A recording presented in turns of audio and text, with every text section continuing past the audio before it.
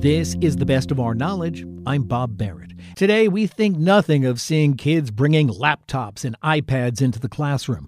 But there have been attempts at creating so-called teaching machines since the early 20th century. And it's the history of those early teaching machines that Audrey Watters explores in her new book. It's called Teaching Machines: The History of Personalized Learning. Audrey Watters is an education technology writer and creator of the blog Hack Education. I asked why she took on the history of these teaching machines. I have been interested for a very long time in the history of education technology, sort of how we got to this particular moment, and which seems, particularly with the pandemic, right, to be very stark, the ways in which computers are used in the classroom.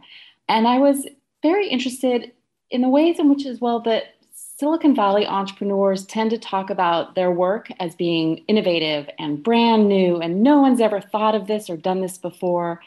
And I was interested in telling a different story, the story of the people who built teaching machines, who built these machines that were very similar, I think, to what happens today, and that have been working on them for almost 100 years. There are so many ways I would like to start this conversation, but I'm going to go right to the pigeons. What do pigeons have to do with this story? B.F. Skinner was, in the 20th century, probably one of the most famous public intellectuals of his time. He was a psychologist, a professor at Harvard, and he worked with pigeons in his lab. He created a theory called behaviorism, in which he argued that the way in which you could study learning, teaching and learning, was by studying behaviors. And he was particularly keen on changing the behavior of pigeons. So he would train pigeons to do things. They could play ping pong, for example. They could play the piano. And headlines like loved to talk about how smart the pigeons at Harvard were. But Skinner was also interested in how we taught humans, and the same theories and the same practices that he believed applied to pigeons, he said applied to humans as well. And so when he decided to build teaching machines for humans, he was building machines that worked very similar to the way in which he trained pigeons, which is by offering them rewards for doing the right thing. In the book, you have a photograph of Skinner's first teaching machine. What did that machine do? So Skinner, there's a story that he would tell, and I think if Skinner were alive today, it would be his TED Talk. He talked about the ways in which the typical classroom operates. One day, he said he visited his daughter's fourth grade class, and he was watching the students in a math lesson. And he noticed that some students moved through the questions very quickly, and then they were bored. Some students really struggled, and they weren't able to finish the lesson by the time the allotted 45 minutes were over. And then the teacher, collected the work and took it home and would grade it and give it back the next day. And for Skinner, this practice of teaching really violated so many of his theories about how people best learn. He believed that people needed positive reinforcement immediately, for example. And he wanted to come up with a way in which students could move at their own pace through lessons. So he went home and he built a little box in which a student would get one question at a time, and then they would fill in the blank with their answer and then check their answer. And if they got it right, the reward would be they could move on to the next question. And so that was sort of the basis for his ideas about how we would automate this kind of practice so that people could move through lessons at their own pace. And you start the book with Skinner's story, but really Skinner is not where this begins. You had someone way before Skinner doing this kind of work. Tell us about Sidney Pressey. Dear Sidney Pressey. Sidney Pressey was a professor at The Ohio State University. In the 1920s, he came up with a very similar idea. He built a prototype of a machine from old typewriter parts. And Sidney Pressey used the multiple choice test. So the students would press a key to choose the right answer. He even had an additional option for his machine that if the student got the right answer, they could get a piece of candy. But Sidney Pressey ran into a lot of problems, least of which was, of course, the Great Depression, which made the demand for teaching machines, budgets for schools to be something that he just couldn't overcome. He struggled for a very long time to commercialize his machine, but to no avail. Yeah, neither of these guys made any money on their machines, did they? I would say that, B.F. Skinner made quite a bit of money as a consultant trying to build his machine, but neither of them were successful. But there were companies that were successful. This was a very popular idea in the late 50s, early 1960s. In fact, encyclopedia sales people would go door to door, and if you bought a set of encyclopedias, they would throw in a teaching machine as well. And it was, if you think about it, it was around the time of Sputnik. Americans were very concerned about what was happening with education. It was also a time of, the post-war boom. People were really interested in gadgets and this idea that there could be machines that would make American children learn better, faster, be smarter than the Russians was pretty powerful. They're called teaching machines, but actually, when you look at the way they operate, they were just testing machines, weren't they? In many ways, they were just testing machines. And as I was researching the book, I went on eBay and I bought myself one. I wanted to test out what it felt like, what it was like to use one of these machines. And I would say not only are they simply sort of testing machines, but the drudgery of moving through the material was something else. And I think that that's important to remember. We often talk about how excited children are when they get new gadgets in the classroom. You recall, a decade ago, how iPads were going to change everything and kids loved having iPads. But after a while, I think students recognize that worksheets are worksheets and that this work isn't particularly exciting, whether it's on a plastic teaching machine or on a $500 iPad. It tends to still be rather dull work. Did you at least get a machine that gave you candy? I did not get a machine that gave me candy, no. Unfortunately. Oh, no. Have teachers ever embraced these machines? I think that some teachers did embrace them. I think that there were several pilots in which students and teachers, for a short time at least, seemed to enjoy it. Many students, for example, would say that they really liked the ability to move at their own pace through the material. And some teachers liked the idea of being able to actually just focus on the students who were struggling rather than having to, talk to a whole class and then sort of, again, ascertain later how students were progressing. But I don't think that these were as popular in schools for a variety of reasons than they were as sort of a gadget that you would buy and use at home. Partially because I think then as now, it was a huge expenditure for schools. Schools were kind of balked at the idea of making sure that every student had a device. That sounds pretty familiar. Well, they didn't want to buy these things while they were still paying teachers, right? Exactly.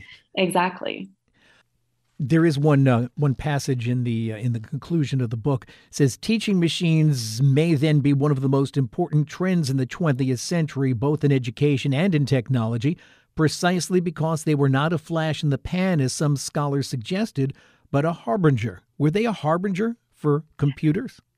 I think they were. Often when people tell the story of teaching machines, they're sort of used as a prologue to then talk about the ways in which computers came along and then computers changed everything. But what I wanted to argue are these theories, and particularly B.F. Skinner's theories around behaviorism, really did become, excuse the pun, I guess, hard-coded into the kind of practices that were built into early computers and that remain in edtech today. If you look at a lot of the things that students are asked to do with today's teaching machines, you'll find that they're very, very similar to the kinds of things that Skinner and even Sidney Pressey were imagining students to do almost a century ago. And the promises are still the same. Students will be able to move at their own pace, for example, is something that you hear a lot, that teachers will be able to understand students better because they'll have more data on what students know and don't know. So I think that rather than just being something that happened in the 50s and then went away and were replaced by computers. Rather, the kinds of things that teaching machines did, the kinds of educational practices and technology practices that the teaching machines offered, really became what we see in ed tech still today. Has the past 18 months of COVID made people think, we better perfect these things even more? I think that's the sales pitch that schools are certainly getting. I think that in one way, we can look back at the last, year and a bit and say, like, once again, the promises of ed tech are really overblown. This idea that you're going to be able to give a student a device and they'll be able to sort of work through things on their own or work through materials, they'll stay engaged, they'll want to participate, they'll feel motivated to sort of move on to the next lesson, for example. I think we know that that's simply not true. I think that students miss teachers, teachers miss students, but they also miss one another. And I think that that's another part of the teaching machines. These are very isolating devices. It's you and your teaching machine. It's you and your iPad, you and your computer working through a list of questions. That's very different than being in the kind of social space of a classroom. I mean, I think that there are ways in which tech entrepreneurs want to make things flashier. They'll change the graphics a little, they'll add new bells and whistles. But really that community, that communal social aspect isn't something that they can engineer into a teaching machine, even with Zoom, even with the internet. I think that these devices are very individualized. And of course, that's part of their promise. Personalized learning is about the individual. But so much of what students learn in school has to do with learning how to socially interact, and a machine can never do that, can it? A machine, I don't think, will ever be able to do that, no. Audrey Watters is an education technology writer and creator of the blog Hack Education. The name of her new book is Teaching Machines, The History of Personalized Learning. You can learn more at hackeducation.com.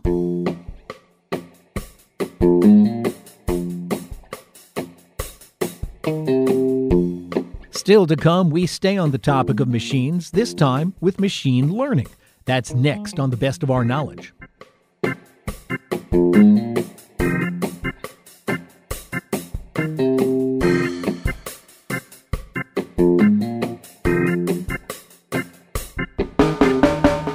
Got any questions or comments about The Best of Our Knowledge? Send them in. Our email address is knowledge@wamc.org. And if you'd like to listen to this or any past programs again, you can find them online at our flagship station's website.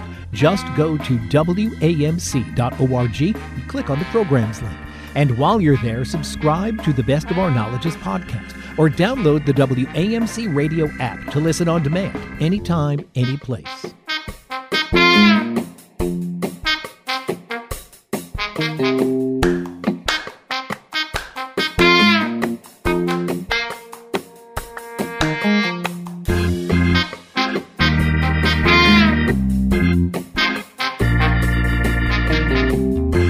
This is The Best of Our Knowledge. I'm Bob Barrett. So after a discussion about the history of teaching and learning machines, we thought it would be a good idea to take another look at machine learning. It's a very different thing. Machine learning and artificial intelligence are two terms that were coined in the 1950s, but only now beginning to be put to solving practical problems. In the past few years, machine learning algorithms have been used to automate the interpretation and analysis of clinical chemistry data in a variety of situations in the lab. And with the COVID-19 pandemic, labs could use all the help they can get. In the September 2020 issue of the journal Clinical Chemistry, there is a paper on a machine learning approach for the automated interpretation of amino acid profiles in human plasma. The same issue contains an accompanying editorial titled Machine Learning for the Biochemical Genetics Laboratory. One of the authors of that editorial is Dr. Stephen Master, Chief of the Division of Laboratory Medicine at the Children's Hospital of Philadelphia and an Associate Professor of Pathology and Laboratory Medicine at the Perelman School of Medicine of the University of Pennsylvania. I asked Dr. Master, first of all, what exactly is machine learning and why would it be significant for the clinical laboratory? Well, machine learning is a branch of artificial intelligence that uses computer algorithms that can learn from data. So, for example, if I want to predict a model of whether someone is going to buy a product, I might want to create a model based on their age, their income, their internet browsing history, or a number of other factors that might reflect how attractive that product would be to them.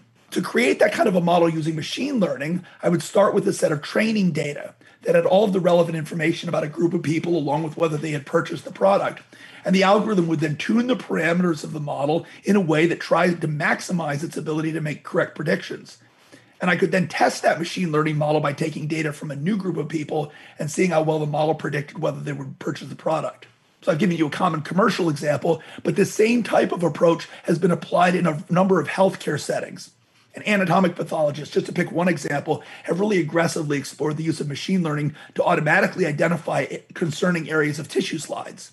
Now, in the clinical laboratory, we generate a tremendous amount of quantitative patient data on a daily basis.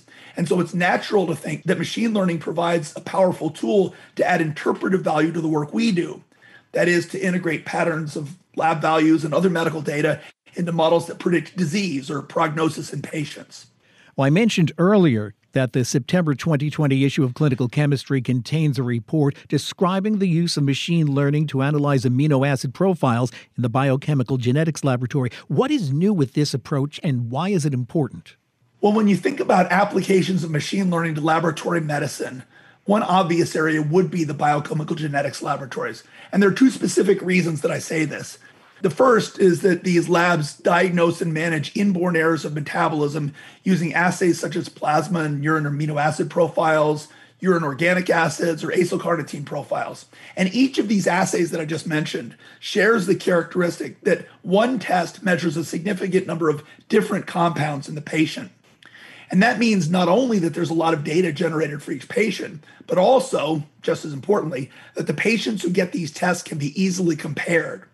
So unlike some other laboratory results, you can imagine where one patient might have gotten one set of tests and another patient might have gotten a different set of tests, every patient who gets these particular tests that we're talking about should have a large set of comparable data.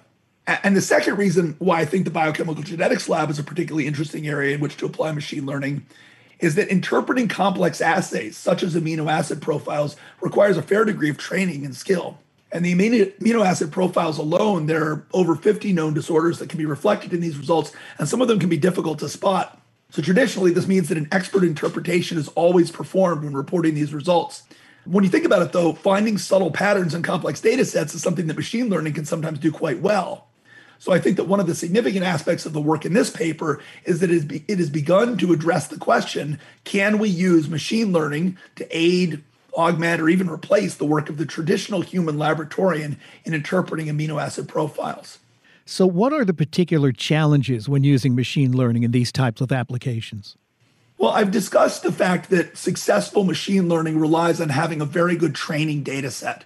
And the more data, the better. Beyond that, it's not enough just to have data and known diagnoses for training. It's also important to have a second or even a third independent data set that can be used to tune the performance of machine learning algorithm and to independently validate how well it performs as a predictor.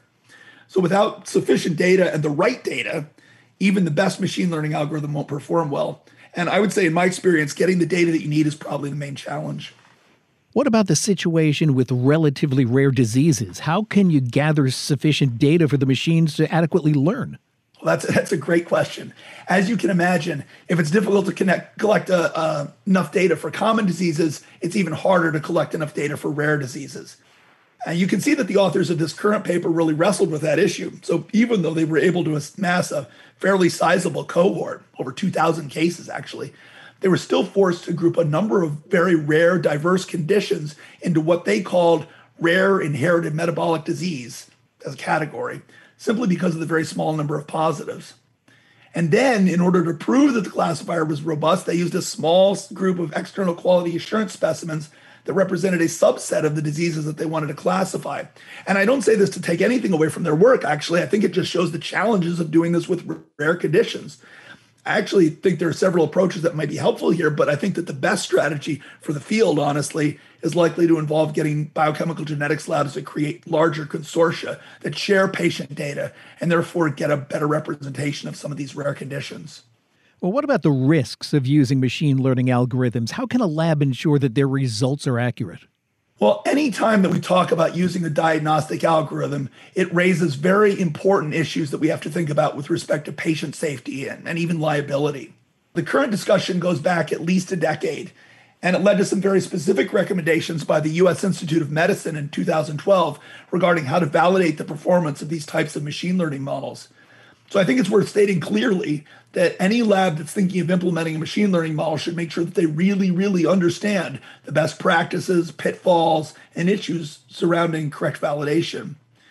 But when thinking specifically about risk, though, I have to say that I think that one really interesting idea is the paradigm of using these types of tools to augment rather than replace human diagnosticians.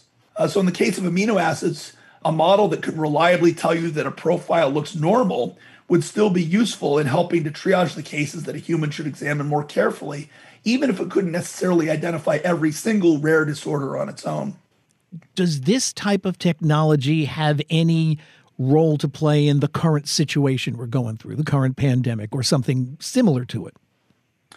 I think that's a really interesting thought. I mean, certainly when we think about the possible applications of machine learning, you could start to try and predict patient outcome. One of the things that we know is that we don't really understand a lot about why it is that patients always do well or poorly. And certainly some of those characteristics have been identified, but probably not all of them. And I think that that would be a natural place for machine learning, potentially using laboratory data to be of use. If you had a laboratory training set where you then looked at a patient and saw what their outcome was from a COVID perspective, you might then be able to use that in the future to look at a patient who was coming into the hospital and to predict how severe their disease course was going to be. Of course, that's to a certain degree speculative, and this is a field that's moving very quickly. But I think that those are the kinds of places that we could think about applying machine learning in a laboratory context for our current pandemic. Well, let's look ahead. What do you foresee as the future for this type of approach in the next 5, even 10 years? How should clinical laboratorians think about the significance of machine learning for their future practice? Yeah, I think that it is inevitable that these approaches will become more and more important throughout healthcare, and particularly in laboratory medicine contexts. The reality is that it isn't a question of whether they'll be developed and used, but rather who is going to develop them and use them. And that's where I actually feel very strongly that we in the laboratory medicine community, not just in biochemical genetics, as we've been discussing, but more broadly across lab medicine, need to make sure that we're involved. There are important characteristics of our data that can affect machine learning, and those characteristics may not always be apparent from outside the clinical lab. So I really think that we want to drive this as a field to make sure that the models that are created using laboratory data are well designed and appropriate for patient care. And frankly, that's why I'm delighted that the study we've been discussing today has been published in Clinical Chemistry, because I think it reflects the exciting kinds of work that can result when recent developments in machine learning are combined with solid laboratory medicine. Dr. Stephen Master is an associate professor of pathology and laboratory medicine at the University of Pennsylvania. His editorial appears in the September 2020 issue of the journal Clinical Chemistry. Okay, so we've done some deep dives into teaching machines and machine learning. Let's go for the hat trick and take on virtual reality. That's the topic of today's Academic Minute. Virtual reality is here, but does it work for everyone? I'm Dr. Lynn Pascarella, president of the Association of American Colleges and Universities. And today on the Academic Minute, Bas Rokers, associate professor of psychology at NYU Abu Dhabi, examines the science behind the tech. What if you could walk into a room full of strangers and see names and other relevant details floating above everyone's head? Augmented reality can make such a world possible. The technology may soon be built into glasses, for example, so that virtual content can be superimposed on our view of the real world. Engineers are close to solving the many challenges involved in augmented reality. At the same time, however, our understanding of the conditions under which our brains can or cannot take advantage of the additional information is relatively limited. In a recent study at the University of Wisconsin-Madison and New York University Abu Dhabi, we manipulated the virtual content displayed. We found that under naturalistic viewing conditions, the brain exploits small, involuntary head movements, which we call head jitter, to improve visual perception. For augmented reality devices to work well, therefore, they should record your head jitter and update the virtual content accordingly. As an important aside, we found that commonly available virtual reality headsets do not work well for a large fraction of the population. Specifically, some popular headsets provide a poor fit to women. As a result, females tend to report a poorer visual experience and greater motion sickness. Our work informs the design of new virtual and augmented reality devices and may help us better understand the neural mechanisms that are disrupted in perceptual disorders. That was Bas Rokers of NYU Abu Dhabi.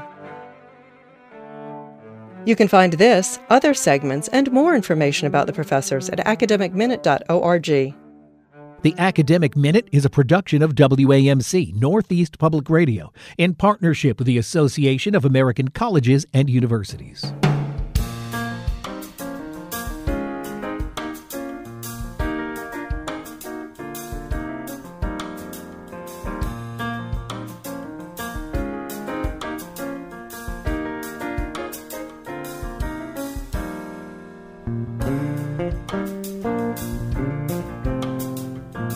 That's all the time we have for this week's program. If you'd like to listen again, join us online at our flagship station's website. Go to WAMC.org and click on the programs link. While you're there, subscribe to our podcast or any of the other WAMC or National Productions podcasts. And if you have any questions or comments about the program, send them in. Our email address is knowledge@WAMC.org. And you can find us on Twitter at TBOOKnowledge. I'm Bob Barrett. Be sure to join us next time for another edition of The Best of Our Knowledge. Bob Barrett is producer of The Best of Our Knowledge. Dr. Alan Chartock is executive producer. The Best of Our Knowledge is a production of WAMC Radio's National Productions, which is solely responsible for its content. Hear more at WAMC.org.